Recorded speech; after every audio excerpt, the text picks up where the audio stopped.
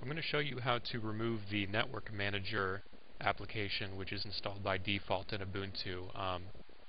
I believe, in my perspective, it's much easier and straightforward to configure your network interfaces manually in an LTSP setup, so that's what we're going to do here. So we're going to log in. We're going to use the command line for this, the shell. So we're going to go to Applications, Accessories, and Terminal. And now this is our little GNOME Network Manager applet.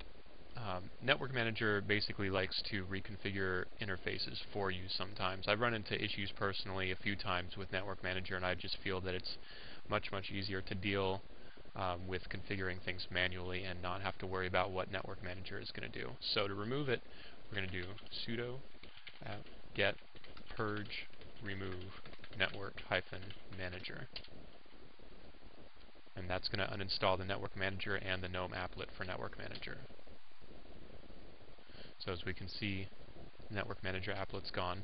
Now what we want to do is configure our interfaces manually. So to do that, we're going to edit our interfaces file. Now in most cases we want to add a static entry for our primary network interface for LTSP networks, so that's what we're going to do. We're going to remove that, and we're going to go static. First entry is address. We'll just make it 10.0.2.100.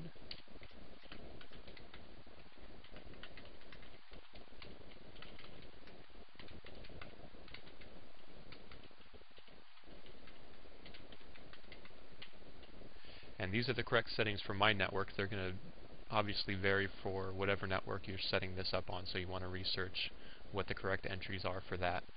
And we're going to save this file, and we're going to bring up our first interface.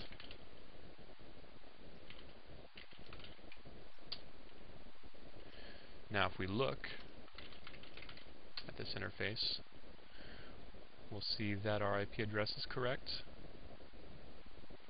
And if we look at our route table, we're going to see that our default gateway should be correct. We're going to test that out. And that seems to be working. One thing that you do want to make sure is still correct for your network is your resolve.conf file. So we're going to look at that. That's going to translate DNS names into IP addresses. And this is the correct name server for my network. Again, you're going to want to modify this if it's incorrect for yours, and put in your correct DNS servers. You can put in additional name server entries simply by hitting enter and putting another name server stanza in there.